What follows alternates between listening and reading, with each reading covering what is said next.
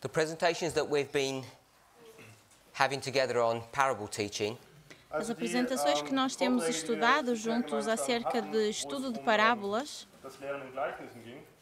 have taken us from the definition of the word nos levaram da definição da palavra to throw something near, a jogar algo para perto to then go on to juxtapositioning, e daí passar à justaposição, which is to compare and contrast two objects que é comparar e contrastar dois objetos, with the intent of understanding one by comparing it and contrasting it to another. com a intenção de pegar nesse instrumento e compará-lo e contrastá-lo com outro instrumento.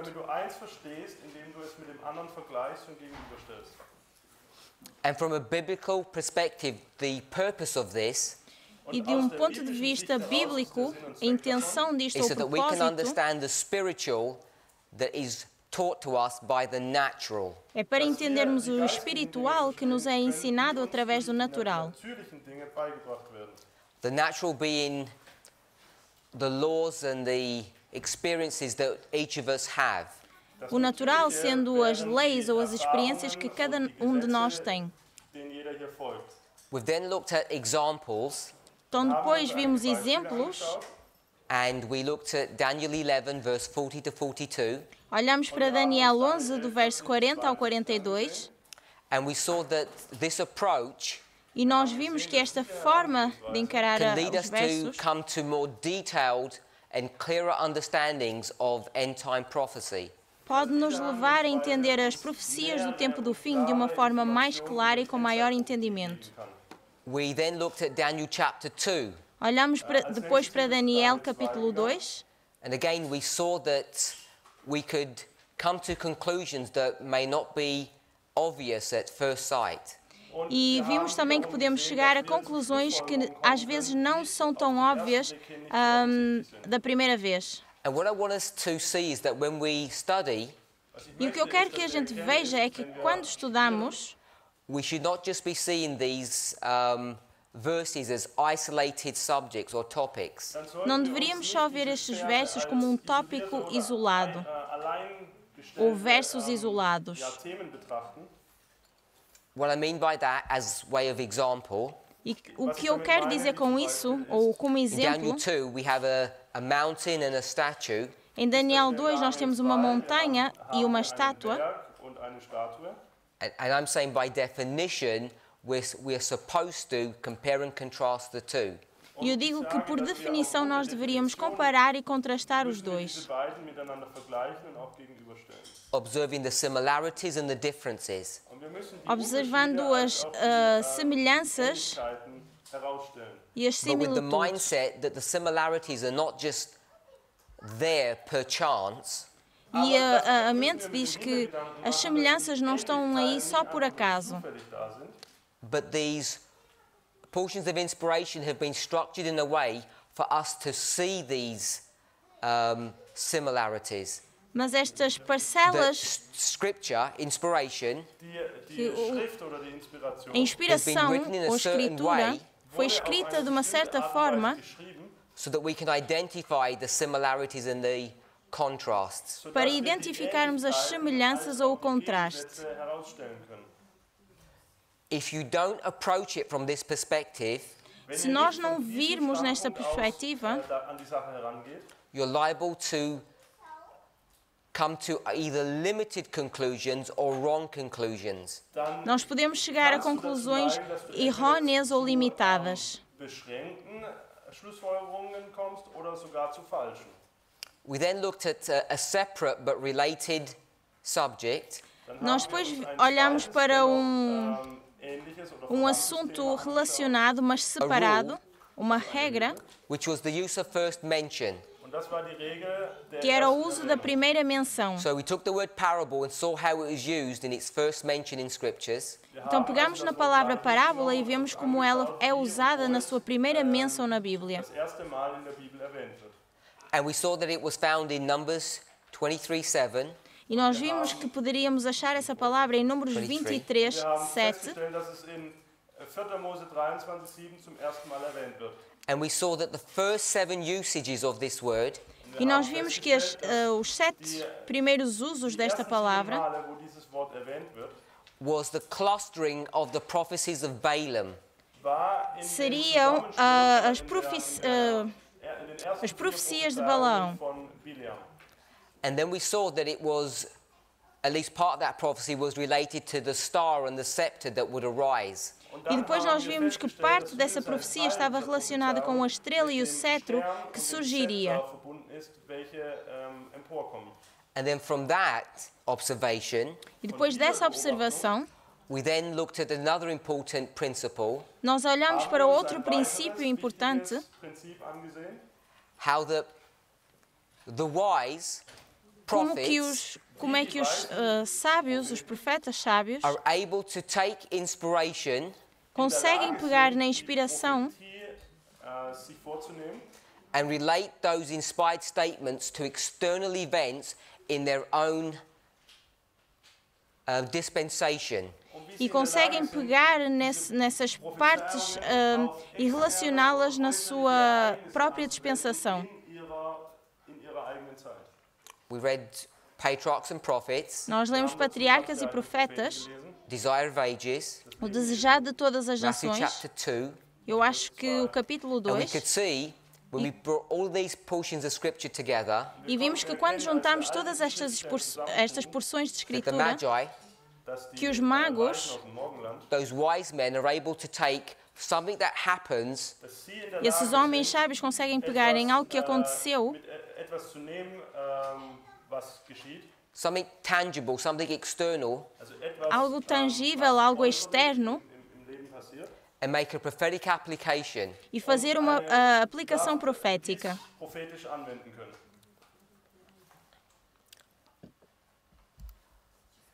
I don't know if we're all able to, but I want us to turn to Christ Object Lessons. Não sei se todos conseguimos, mas eu quero que todos vão para as Parábolas de Jesus, Page 17.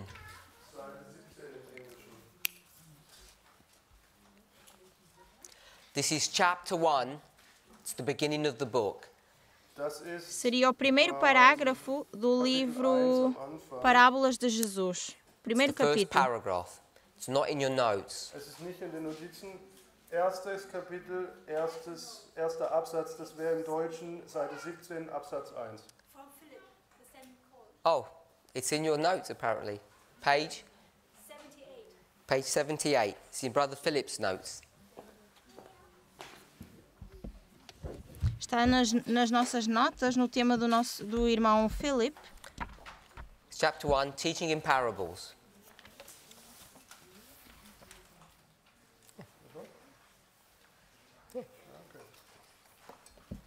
Also in der deutschen Ausgabe ist es 78.1. Ich weiß nicht, wo es in den anderen, the German version is 78. The English might be, or the French might be. So in the French booklet it might be different. You want me to read that? Yeah, if you could read the first paragraph. Read first. Então vamos ler Oh, o yeah, primeiro they told me to read capítulo de Parábolas de Jesus. In Christ's parable teaching, the same principle is seen as in his own mission to the world, that No- we might become acquainted with his divine character and life. Christ took our nature and dwelt among us. Divinity was revealed in humanity, the invisible glory in the visible human form. Men could learn of the unknown through the known. Heavenly things were revealed through the earthly. God was made manifest in the likeness of men. So it was in Christ's teaching.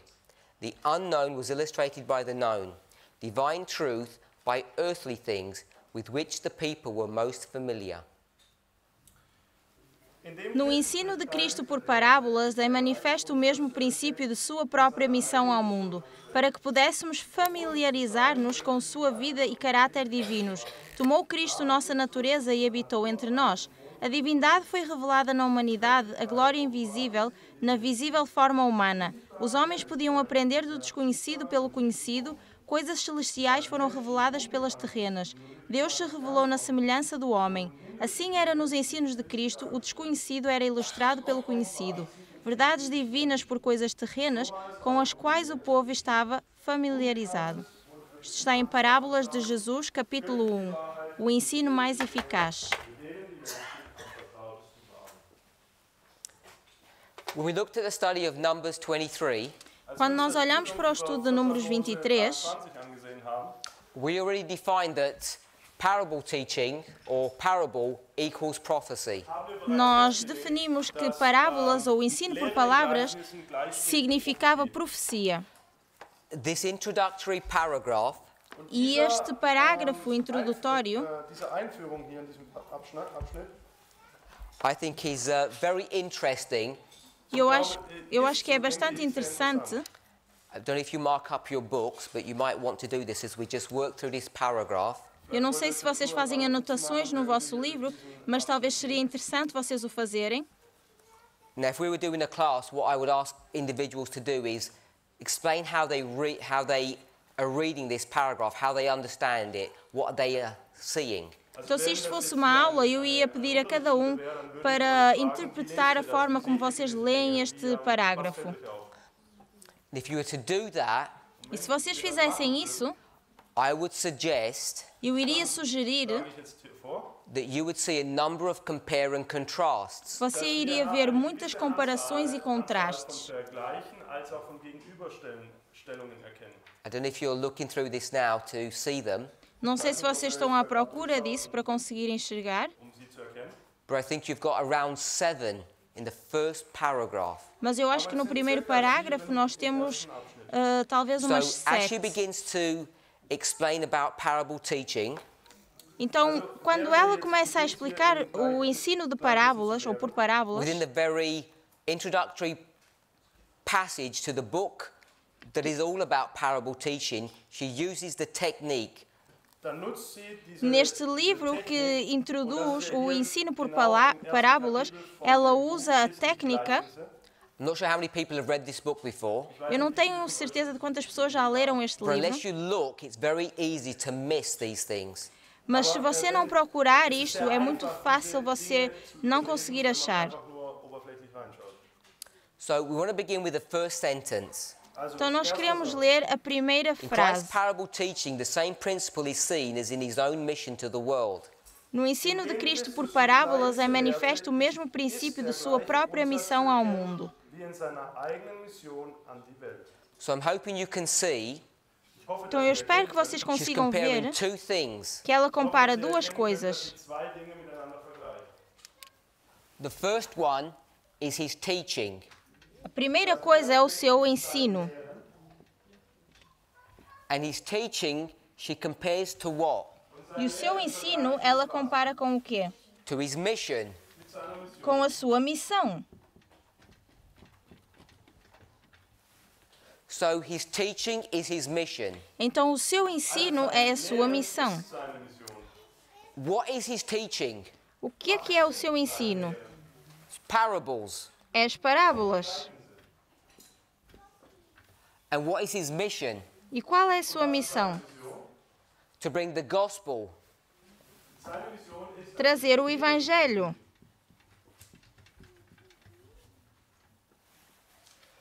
So in the lead sentence, Então, she tells us nesta frase, ela nos that diz parable teaching que o ensino por parábolas is in fact the everlasting gospel. é o Evangelho eterno. Das ewige Evangelium ist. What he's going to do E o que ele vai fazer as he lives é, enquanto ele vive as a human being, como humano, Also was nun hier als menschliches Wesen tut, is he's going to be a living example of how the gospel works. ele vai ser um exemplo vivo de como funciona o Evangelho eterno. für das, wie das Evangelium funktioniert. And how does the gospel work? E como é que esse Evangelho funciona? We are born natural, Nós nascemos no natural, created in the image of our parents, criados à imagem dos nossos pais, all human. ou humanos, Alle Menschen. todos But in humanos. that condition, we can't go to heaven E nessa condição nós não poderemos ir para o céu, because we're born separate and alienated from God. porque nós nascemos alienados e separados de Deus. Ja, entfremdet, genau. Und entfremdet von Gott geschaffen. So what we need Então o que nós precisamos is to be reconnected to him. é nos reconectarmos a Cristo. In Verbindung gebracht werden müssen. And we understand that is done by the work of the Holy Spirit. E nós entendemos que isso é feito pelo Espírito Santo, é o trabalho do Espírito Santo. So his mission Então a sua missão is to bring humanity and divinity together. é juntar o humano com o divino. Göttlichkeit zu verbinden. We understand that? Das verstehen wir. Nós entendemos isso? That's standard Christianity. Everybody knows that. E isso é o cristianismo comum, todos sabem isso. Das, was jeder versteht. So the everlasting gospel Então o Evangelho eterno is the means by which humanity and divinity are combined. é a forma pelo qual o humano e o divino se juntam. Der Mensch mit Gott in der Göttlichkeit vereinbart wird. And that's exactly what parable teaching is. E é isso que o ensino por parábolas é. When you do parable teaching effectively, Quando nós fazemos o ensino de parábolas de uma forma efetiva, ou what are you efetivamente, doing? o que é que nós You're fazemos? bringing the natural and the spiritual together. Nós juntamos o natural com o espiritual. The natural man and the spiritual man. O homem natural e o homem espiritual. Humanity and divinity. Humanidade e divindade. So in her opening comments, Então, no seu primeiro comentário, she wants to define that parables are the everlasting gospel. Ellen White define que parábolas são o Evangelho eterno. His teaching Seine Lehre Ele nos was in ensina complete agreement with his life. e está in voller Übereinstimmung mit seinem Leben. em concordância So you could either completa com a listen sua to him- vida. Então, ou você o escuta Like an audio como um áudio Zuhören or a video, ou um vídeo, durch ein Video. and you'd never met him before. e você nunca o conheceu antes. Du hättest ihn zusehen können, aber du hättest ihn dafür nie treffen brauchen. So we know him through this book. Und wir Então, kennen nós ihn o jetzt conhecemos através deste Ou- livro. Oder? Ou You could have just looked at him, você poderia apenas olhar para ele, lived with him, vivido com ele, gemeinsam leben können. and you would have seen the same thing. e você teria visto a mesma Das coisa. Endergebnis wäre, dass du das Gleiche sehen würdest. Whether you look at his life or his teaching, they're the same. Mesmo que você olhe para a sua vida ou o seu ensino, eles são o mesmo.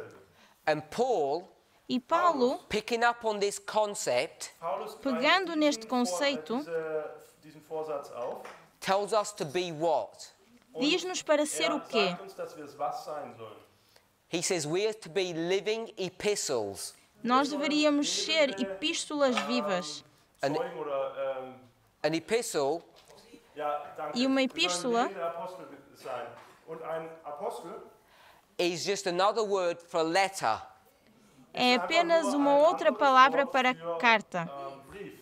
So we're supposed to be a living letter Então nós deveríamos ser uma carta vivente, sent from God enviada de Deus to humanity. para a humanidade. And if God was going to write a letter to a lost person, E se Deus vai escrever uma carta para uma pessoa perdida, Einen Brief an einen verlorenen Menschen schreibt, what would the letter be saying? o que é que estaria escrito nessa carta? I want you to be saved. Eu quero que você seja salvo. And he'd explain how that process would work. E explica como é que esse processo funcionaria. So when we're living epistles, Então, quando somos epístolas viventes, we're doing that. nós fazemos isso. When we're living epistles, we're doing that. Also wenn wir nun lebendige Briefe sind, dann tun wir das.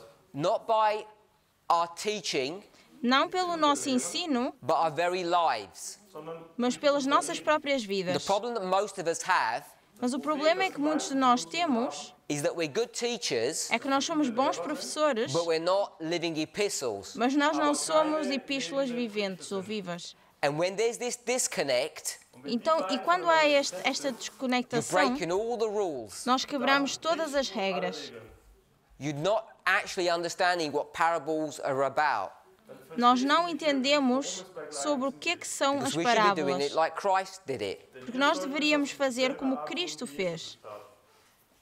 His life A sua vida was the same as his teaching. era igual ao seu ensino.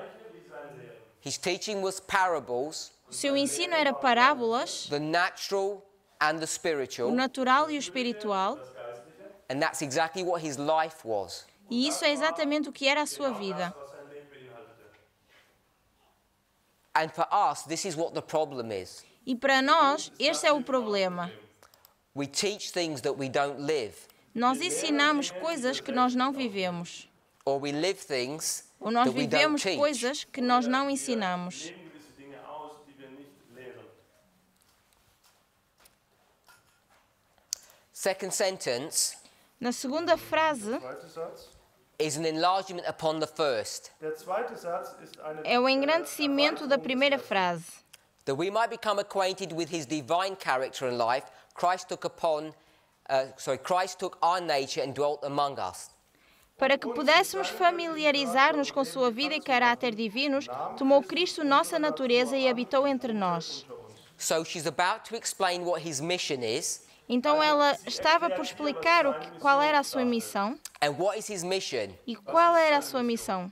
That we might understand what? Para que nós pudéssemos entender o quê? Divinity. A divindade. And how can you ever understand divinity? E como é que nós podemos entender a divindade? Only by understanding humanity. Simplesmente ao entendermos a So he humanidade. is required to come here on earth, Então Cristo deve vir aqui ao mundo, ou à take our terra, nature and dwell amongst us. Und unsere Natur adotar a nossa natureza e habitar entre nós. When you begin to see how this principle is put together, Quando nós vimos como este princípio é colocado, Prinzip sich zusammensetzt, you begin to see some of the deeper truths about the plan of salvation. dann beginnen começamos wir a ver verdades einige mais Wahrheiten profundas sobre o plano de in salvação. Verbindung mit dem Erlösungsplan. Why Christ had to come in human bodily form. Por que é que Cristo teve que vir com a natureza humana? Hier auf diese Welt kam. Third sentence, first part. A primeira parte da terceira frase. She's going to repeat and enlarge. Ela faz uma repetição e So ampliação. this is where she begins to do the compare and contrast. E aqui é onde ela faz a comparação e o contraste. Vergleich und die Überstellung zu machen. I've counted 7 of them. E eu contei pelo menos uns 7. Divinity was revealed in humanity. A divindade foi revelada na humanidade. So we've got divinity and humanity. Então nós temos divindade e humanidade. The invisible glory in the visible human form. A glória invisível na visível forma humana. Sichtbaren menschlichen Form. Invisible with Invisível visible. com visível. Men could learn of the unknown through the known. Os homens podiam aprender do desconhecido pelo conhecido. Nur die Bekanntes lernen konnten,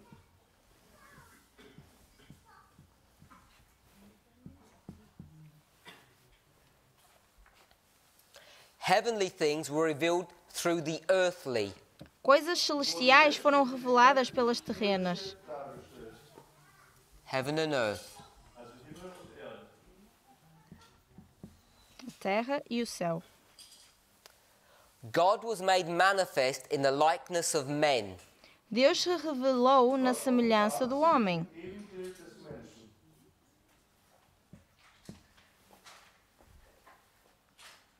So it was in Christ's teaching, the unknown was illustrated by the known.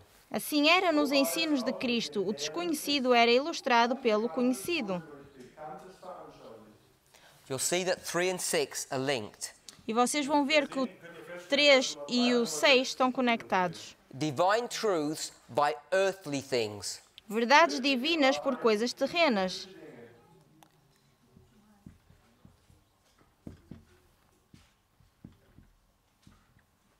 So these are these 7 compare and contrast that she offers us in the first opening paragraph. Então estes são as 7 comparações e contrastes que ela nos dá no primeiro parágrafo. Im ersten Absatz lesen können.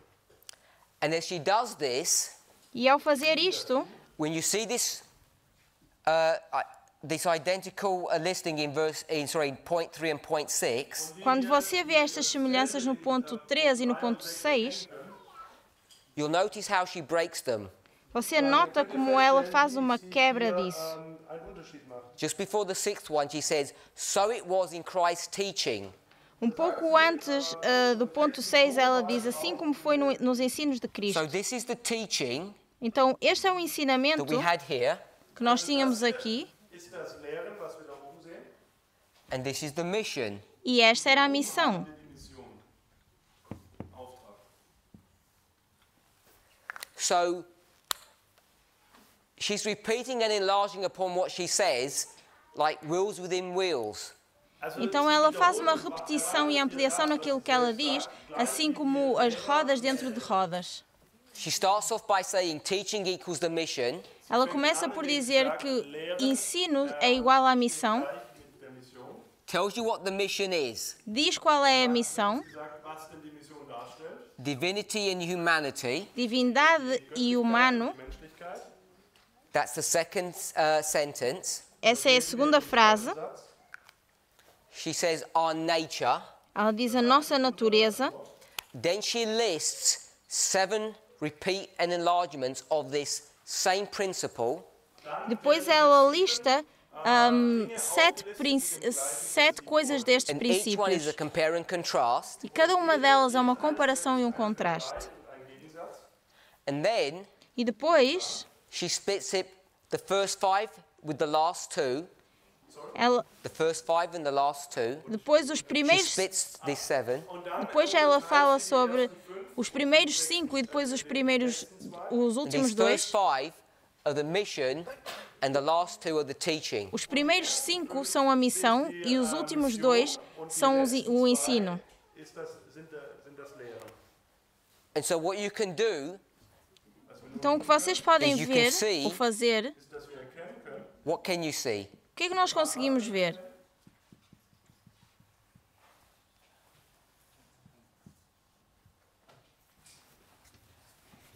What is it that I'm drawing now? was male O que é que eu estou a desenhar?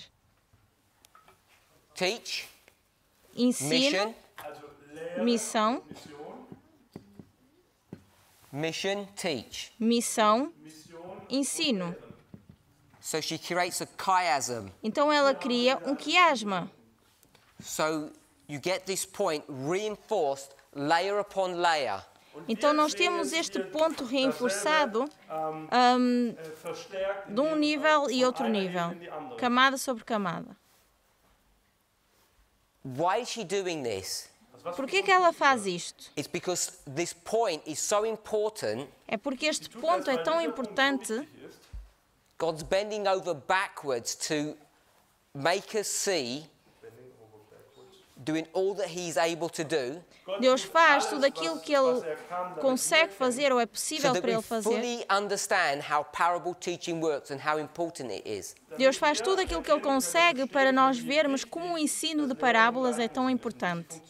And E he como wants to show funciona. us E Ele quer nos mostrar that not only should we teach using this principle, but that we should live upon this principle. que não só devemos ensinar este princípio, mas também devemos viver este princípio. If someone were to ask you, what does Christianity look like? And you'd say, be like Jesus. Então, se nos perguntarem o que é o cristianismo, nós diríamos ser como Jesus, Or turn the other cheek, or be a nice person. ou dar a outra face, ou ser uma boa pessoa. ja, eine nette Person zu sein. I'm saying a more technical way of expressing how we're supposed to live E eu digo que a forma mais técnica de expressar como nós deveríamos viver would be to say that we would be living parables. seria dizer que nós somos parábolas vivas. And parables E are parábolas not just kind of some act that we do, não são só um ato que nós simplesmente fazemos, but it's showing divinity through a human being. mas nos mostra o divino através do humano. So if someone asks you, what does God look like? Então, se alguém lhe pergunta com o que é que Deus se parece, You should be able to say what? você deveria poder dizer o quê? Look at my sister over there. Olhem para aquela minha irmã. And that's, if you see, that's what Paul says. Mas se vocês notarem, isso é o que Paulo He says, diz. follow me like I follow Christ. Ele diz, sigam-me como eu sigo a Cristo. And many of us are not willing to say that E muitos de nós não estamos dispostos a dizer isso, because if people started following us, they'd get into a mess. porque se as pessoas começarem a seguir-nos, elas estariam numa So we're confusão. ashamed Então nós nos envergonhamos of who and what we are. daquilo que nós somos. Und was wir sind. You're breaking all the rules Nós quebramos todas as that are given regras to us in the lead paragraph Die uns que nos são dadas no parágrafo, in the no primeiro definitive book of parágrafo parables. und zwar in do livro que define parábolas. Ou neste capítulo que define as parábolas. Go to the second paragraph. Vamos para o segundo parágrafo. She's going to quote from Matthew chapter 13, verses 34 and 35. Ela vai ler, a Ellen White lê de Mateus 13, 34 e 35. Before we read this, E antes de lermos isto, she's essentially going to say all he does is speak in parables. ela diz que essencialmente tudo o que ele faz é falar em parábolas. alles, was lehrt, lehrt er in Gleichnissen.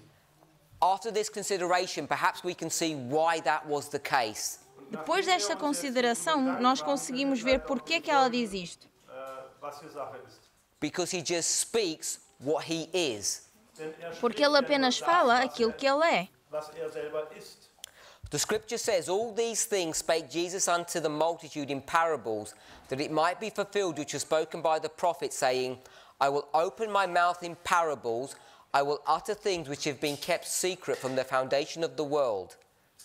Die Schrift sagt, Diz a Escritura, tudo isso disse Jesus por parábolas à multidão, para que se cumprisse o que fora dito pelo profeta que disse, abrirei em parábolas a boca, publicarei coisas ocultas desde a criação do mundo. welche die verborgen waren seit der Grundlegung der Welt. Many of us have studied this before, Muitos de nós já estudamos isto antes, but for those of you who haven't, mas para aqueles de nós que ainda não estudaram, remember we tackled this concept when we looked at Acts 15:15. lembre-se que nós já falámos sobre este conceito quando nós vimos Atos 15:15. Angeschnitten haben, als wir uns Apostelgeschichte 15:15 angeschaut haben. It says, he fulfilled that which was spoken by the prophet.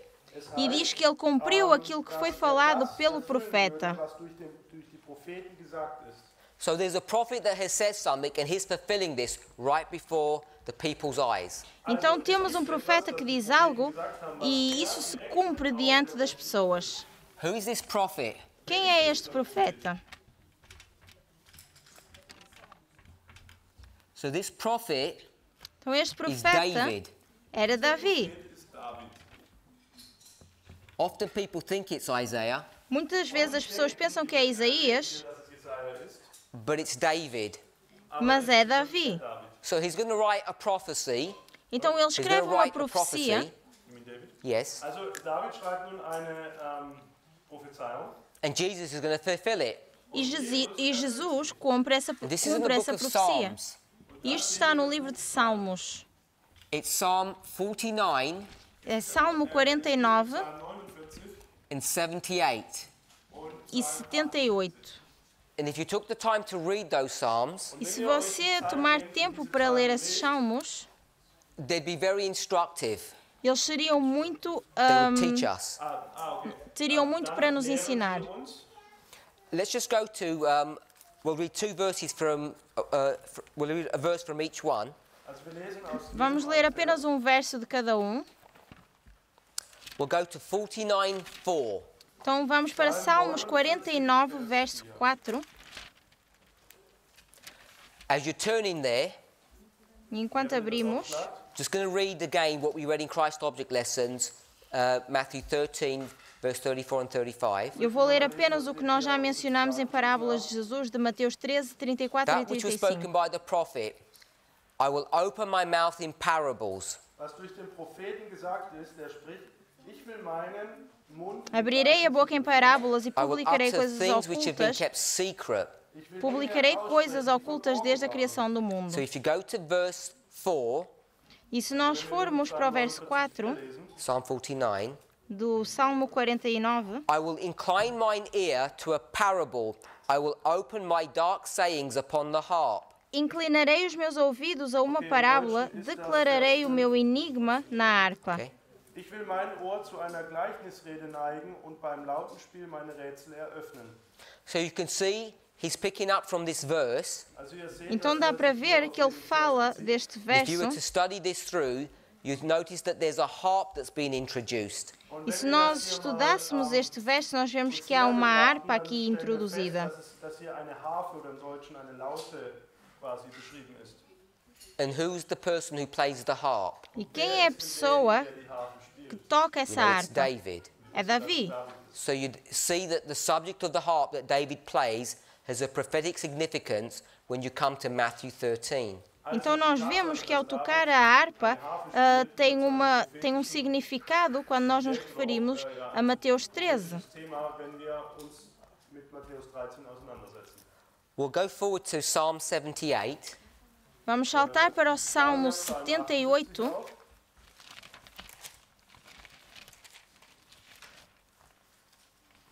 Go to verse 2. E vamos para o verso 2. Salmo 78, I verso will 2. open my mouth in a parable, I will utter dark sayings of old. Abrirei a minha boca numa parábola, falarei enigmas da antiguidade. Rätsel vortragen aus alter Zeit.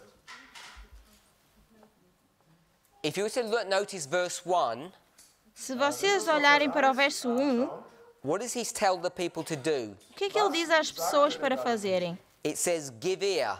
Escutai.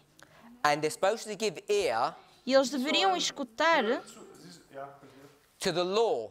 a lei. Sollen dem Gesetz zuhören. We can see that in verse 1. Conseguimos ver isso no verso 1? Das ist law in German. It says, give ear, O people, to my law. Diz, escutai a minha lei. It says doctrine in German. Doctrine is fine. Okay, also hört zu, mein Volk, meiner Lehre oder im Englischen dem Gesetz. Then it repeats the statement, E depois repete novamente, incline your ears to the words. inclinai os vossos ouvidos às palavras. So the words are the law. Então essas palavras são a lei. Ist somit die Lehre. And then in verse 2 it tells you what you're supposed to listen to, what these words are. E no verso 2 diz aquilo que nós deveríamos escutar. O que é esta lei? Diese Reden sind, zu was man zuhören soll. Which is what? Que é o Was quê? ist das? Parable. Parábolas. So in the German verse 1 it says doctrine. Also Mas hier no im Deutschen alemão steht o verso 1 diz doutrina. So when you speak doctrine, Então quando nós falamos doutrina, von der Lehre, die Lehre äußerst, how are you supposed to speak doctrine? como é que nós deveríamos falar doutrina? erklären oder verkündigen, Using parables. Através das parábolas. indem du Gleichnisse nutzt. In the English it says law. No inglês e no português diz lei. Whether you want to make it law, whether you make it law or doctrine, the point is the same. Mas mesmo que nós digamos lei no português ou doutrina So no this is alemão, o law ponto é o mesmo. Então and isto doctrine. é a lei, que é a doutrina. He's teaching. O seu He was ensino, teaching doctrine. ele ensina doutrina. So when we make, or I make the assertion, Wenn ich nur Então quando nós fazemos, statement, ja, oder die, ja, die quando nós that everything dizemos that we algo, should be teaching should be using parables. das, was auch immer será que nós lehren, e nós dizemos deveríamos usar parábolas ou ensinar por This parábolas? concept is taken straight from the scriptures. Este conceito é tirado diretamente das Escrituras.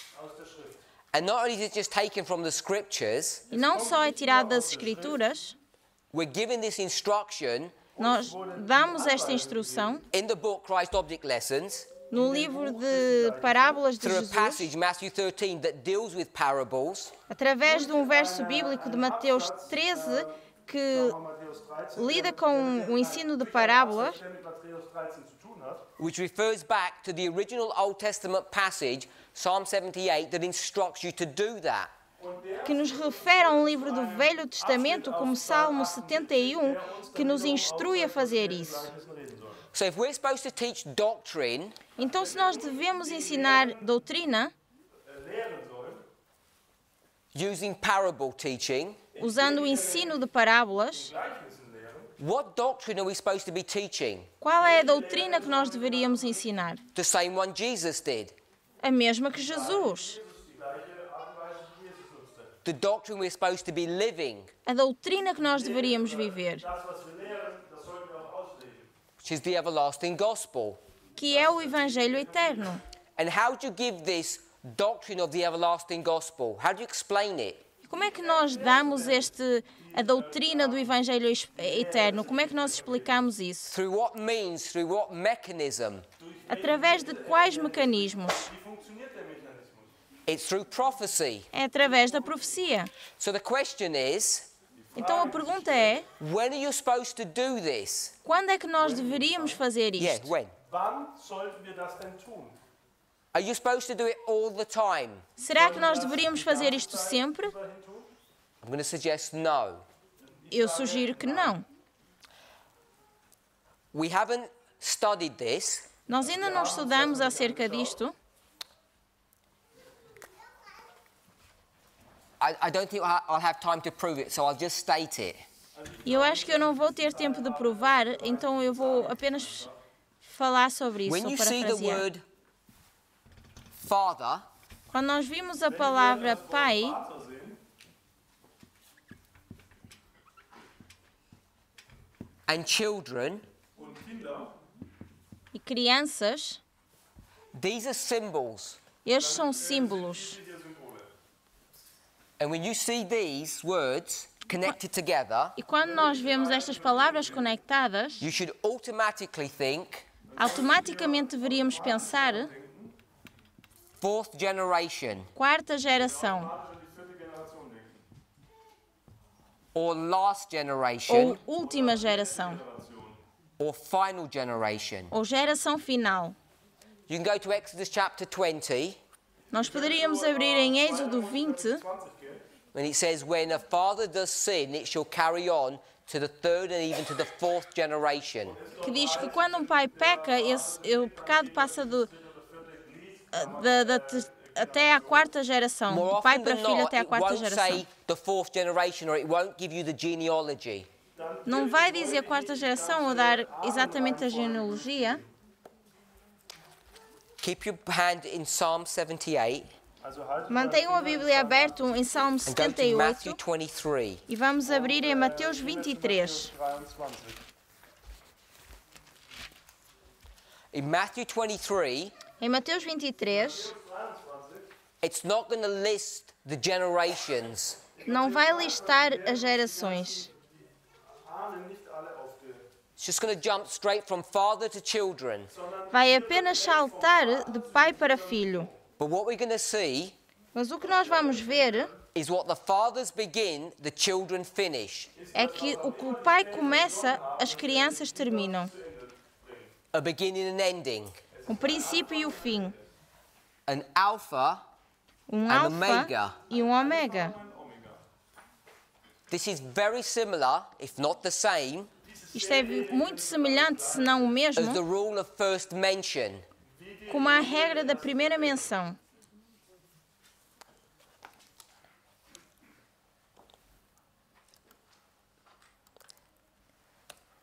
Give you an example of this. Vou dar um exemplo disso. Aaron was a priest. Arão era um sacerdote. Did he pay tithes? Será que ele pagava o dízimo? No. Não. He's a priest. He doesn't pay tithes. Ele era um sacerdote, ele não pagava dízimo. Don't ask me about tithes today. It's not, Não me perguntem hoje acerca de dízimo, I know you're all going to say you're all priests. That's, senão don't get vocês that. vão me dizer todos que são sacerdotes. Priester, also das ist nicht damit gemeint. So he doesn't pay tithe Então ele não paga dízimo, because he's a priest. He receives tithe. porque ele é um sacerdote e ele recebe esse dízimo.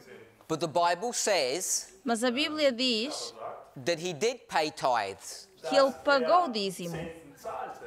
How did he pay tithes? E como é que ele pagou o dízimo? When did he pay tithes? Quando é que ele pagou o How dízimo?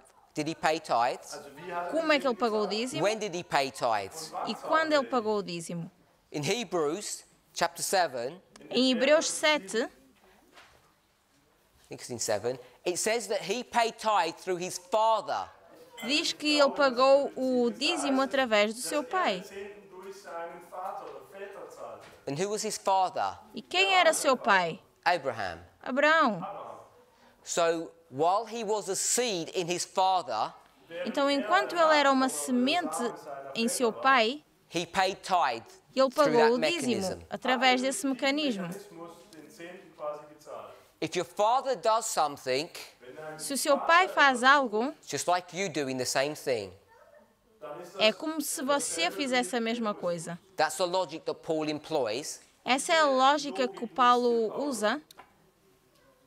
Without me labouring the point, if you can see that, it's this alpha and omega principle. E se vocês conseguirem ver, é um princípio de alfa e ômega, Alpha und Omega. It should be in Matthew 23. que deveria estar em Mateus 23. Hopefully it will be a little bit clearer. E eu espero que esteja um pouco Verse claro. 30.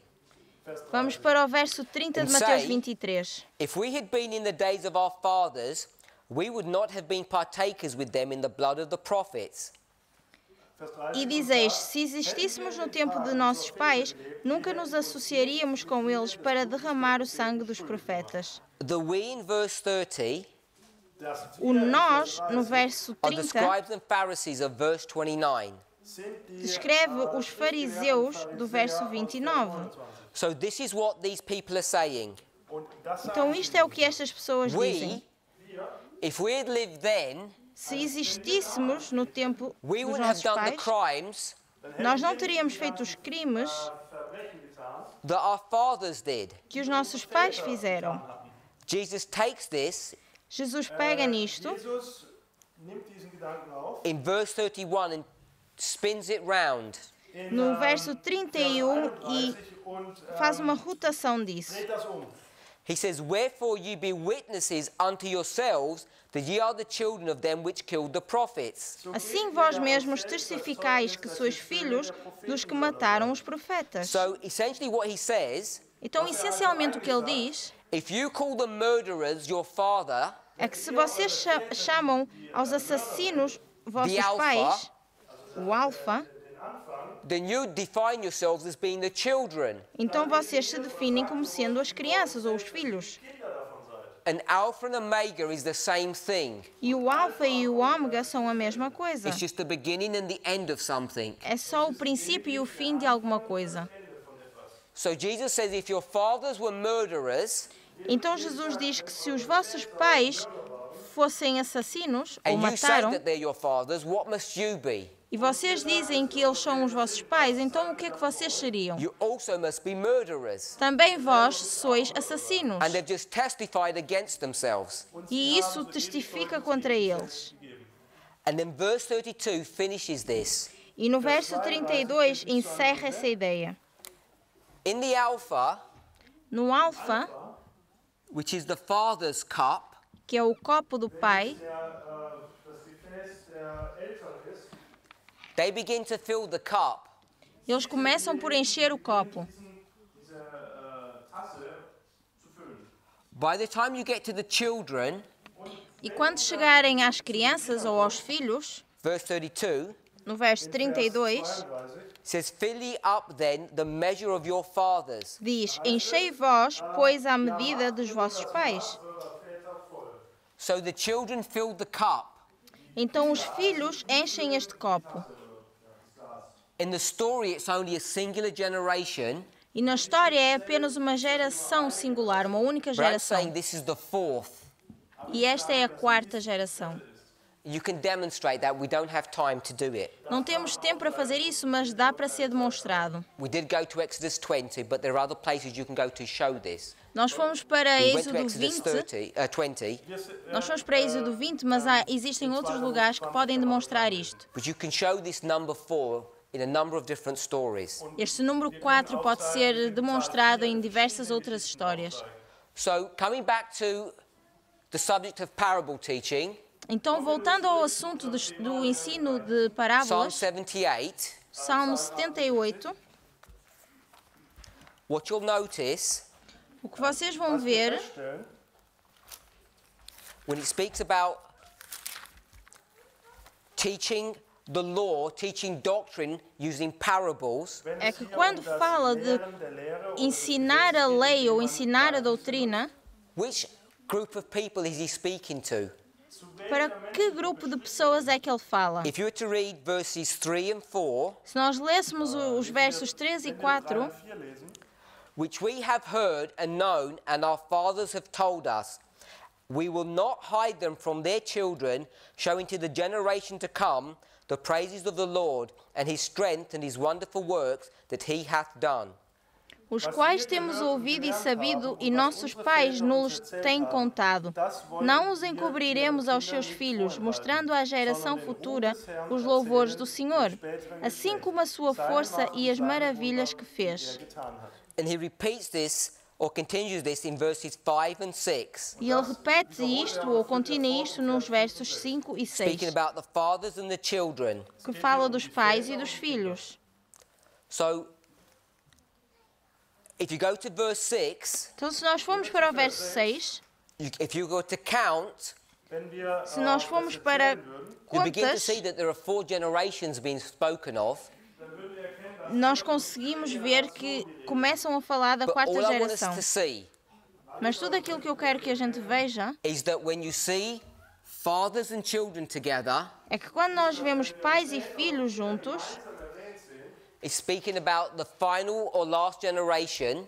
isso nos fala da geração final ou a última geração. And in Matthew 13, where this psalm is going to be fulfilled, E em Mateus 13, onde este salmo se cumpre, what generation are we living in?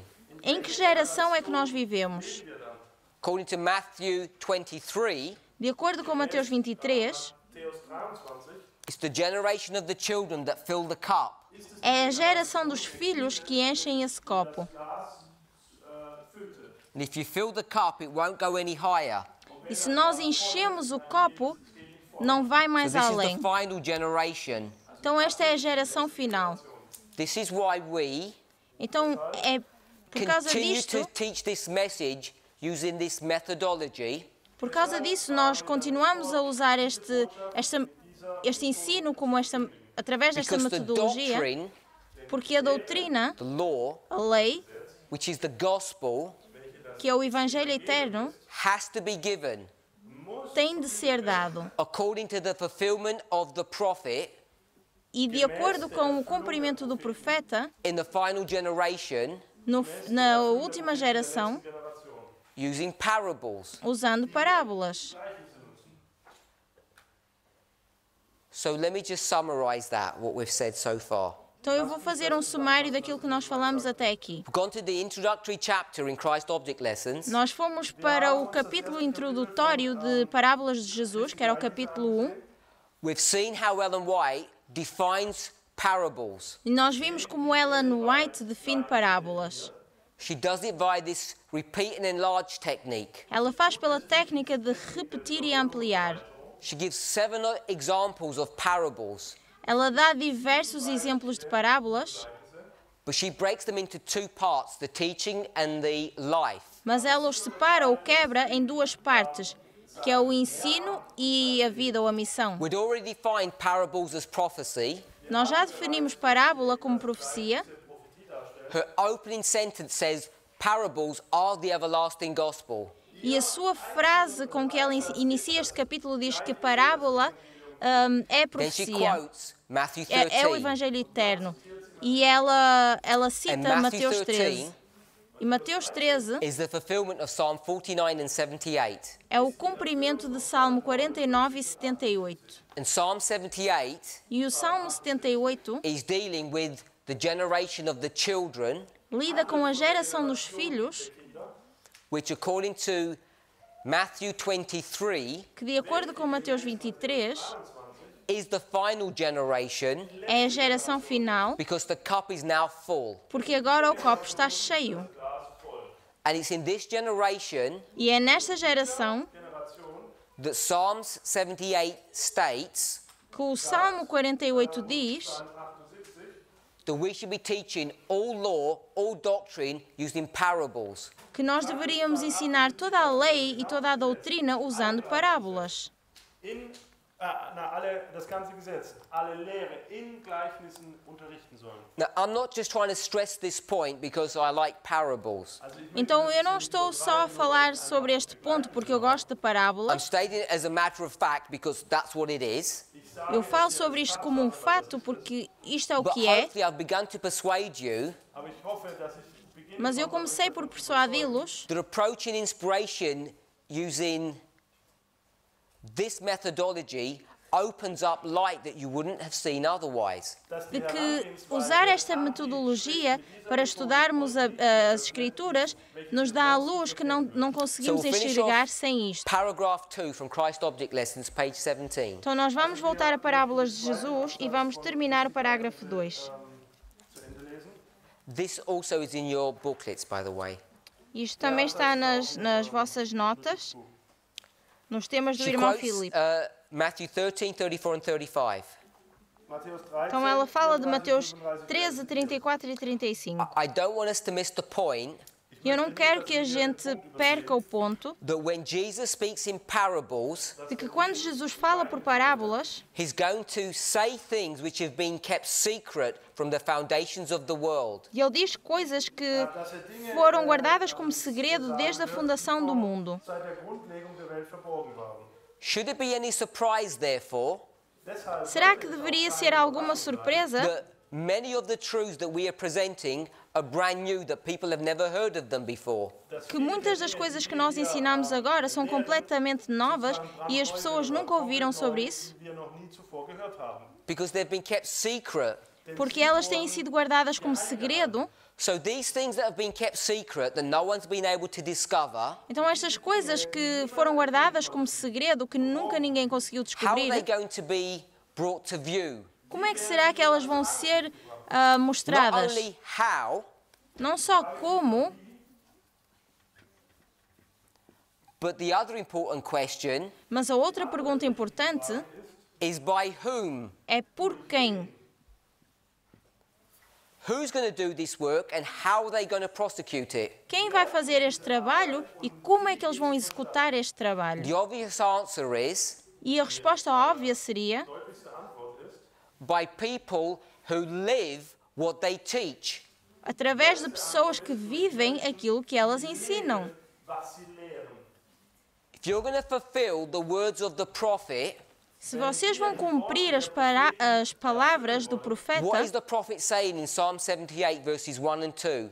o que é que o profeta diz em Salmo 71, verso 1 e 2? He says, I am going to speak in parables. Diz que eu falarei por Who is the parábolas. fulfillment of that prophecy? E quem é o cumprimento dessa profecia? It was Jesus. É Jesus. But we know Mas nós sabemos that prophecy, que essa profecia, Matthew 13, all of those parables, Mateus 13, todas essas parábolas, they only had a partial fulfillment in the history of Christ. têm apenas um cumprimento parcial na história de Cristo. Jesu erfüllt haben. Their complete or perfect fulfillment will be at the end of the world.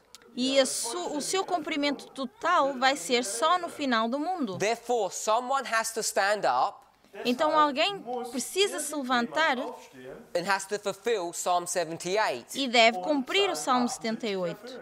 And when that person stands up and fulfills Psalm 78, E quando essa pessoa se levanta e cumpre o Salmo 78, one of the characteristics of them uma das suas características is that they will not only live, é que não só eles vão viver, but they will teach. mas eles vão ensinar.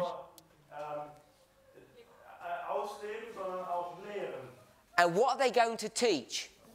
E o que é que eles vão ensinar? For sure, doctrines, gospel, and prophecy, Com certeza a profecia, o evangelho e a doutrina, Evangelium und die Prophetie, but these things have been hidden mas estas coisas têm sido escondidas from the foundations of the world. von Grund an desde o fundamento do mundo. And when things are hidden E quando as coisas são escondidas, under the surface, debaixo there's this truth that's Da hidden under terra. the surface. ou embaixo do solo, há uma verdade que está escondida How embaixo do you do solo. extract that? Como é que nós extraímos isso? You need some tools, don't you? Nós precisamos de alguns instrumentos, So you certo? have to dig this gem out. Então você precisa cavar esta verdade. So we want to know what this tool is. Então nós queremos saber qual é este instrumento. Was stellt dieses Werkzeug dar? And we discussed this E nós falamos sobre isso Besprochen. in our study of Daniel 2. no nosso estudo de Daniel 2. In Daniel 2, Em Daniel 2, we had a stone, nós tínhamos uma pedra and the stone was equal e a pedra era igual to the threshing instrument, a um instrumento de debulhar which was going to be used to extract things. que é usado para extrair coisas. Etwas herauszuschlagen. In fact, the stone itself was extracted. Und E também a pedra em si foi extraída. etwas herausgetrennt worden. How do you extract things or take them out? E como é que nós extraímos coisas ou as tiramos?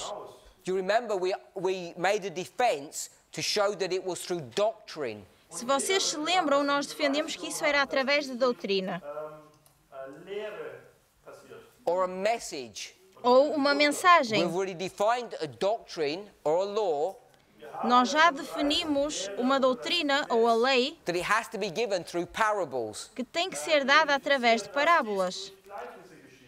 So, at the end of the world, Então, no final do mundo, according to inspiration, de acordo com a inspiração, Gemäß der Inspiration muss am Ende der Welt someone's going to stand up alguém se levanta, who is a living parable, der ein que é uma parábola viva, teaches using parables, ensina através de parábolas, and the purpose of that e o propósito disso is not just to make things difficult or awkward, não é só dificultar as coisas ou torná-las it's to estranhas, extract truths mas é extrair verdades Wahrheit heraustrennt, that have been hidden from the very beginning of the great controversy. que têm sido escondidas desde o início do grande And conflito. the only way to extract those truths E a única forma de nós extrairmos estas verdades herauszustellen, is by using parables, é usando parábolas, in Gleichnissen. comparing and contrasting things, comparar e contrastar coisas.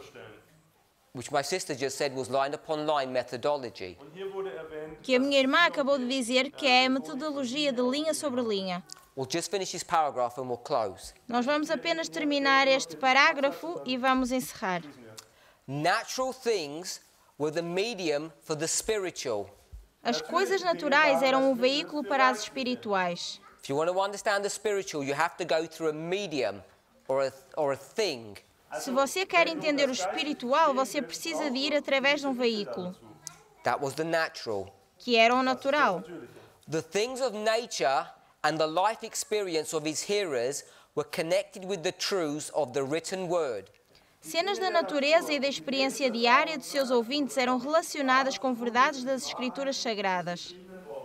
She's comparing and contrasting Ela compara e contrasta natural life a vida natural,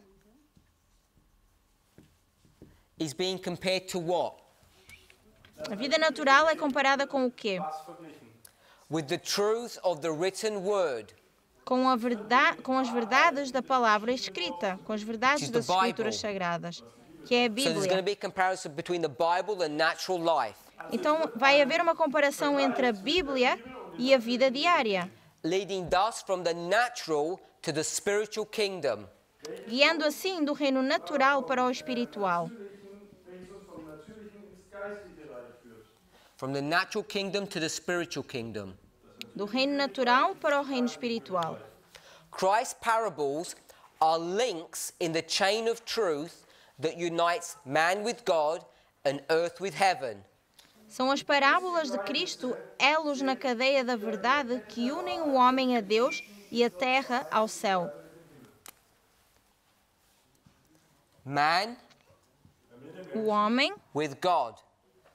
com Deus, Earth with Terra. heaven.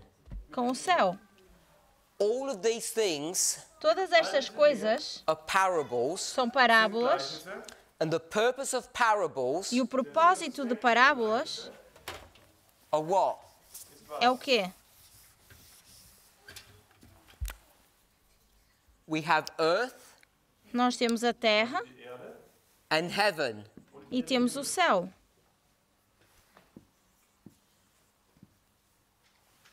And what is the purpose of parables? E qual é o propósito de parábolas? Christ's parables are links in the chain of truth. As parábolas de Cristo são elos na cadeia da verdade. So there's a chain that connects earth and heaven, Então há uma cadeia ou um elo que conecta a terra e o céu, and each one of these parables e cada uma destas parábolas is a link in that chain é um elo nessa cadeia, eine Verbindung in dieser oder ein Glied in dieser Kette dar. that connects earth with heaven. que conecta a terra com o céu. And what does that look like? E com que é que isso se parece? Looks like a ladder. Parece uma escada. And we all know Todos nós sabemos that the connecting link between heaven and earth is whom? que o elo que conecta a terra e o céu é quem? It's Christ. É Cristo. Whether you go to the story of Jacob at Bethel, Nós podemos ir para a história de Jacó or em the Belém conversation he has with Nathaniel. e a conversa que ele tem com Natanael. So we know that this is the ladder that connects you, E nós sabemos que esta é a escada que nos conecta, step by step, to heaven. passo a passo ao céu. And so not only are parables prophecy, the gospel and the law and the doctrine, Então, não só a parábola é profecia, o Evangelho e a lei, she's gone back full circle mas ela volta atrás from the end of paragraph 2 to the beginning of paragraph 1, do final do parágrafo 2 ao início do parágrafo 1, because it's repeat and enlarge. porque isto é uma repetição e ampliação, And she says this is Christ. e ela diz que isto é Cristo. Without Christ, you can't connect earth and heaven together, and you can't connect earth and heaven together except through parables. Sie sagt, Sem Cristo, nós não conseguimos fazer um elo entre a terra e o céu e não conseguimos fazer essa ligação entre parábolas. Parables serve the same purpose, to connect heaven and earth. As parábolas têm o mesmo propósito, que é conectar a terra e o céu. And parable teaching is what we do. E o ensino por parábolas é aquilo que nós fazemos. Gleichnissen ist das, was wir tun. Let's pray. Hast du's Oremos.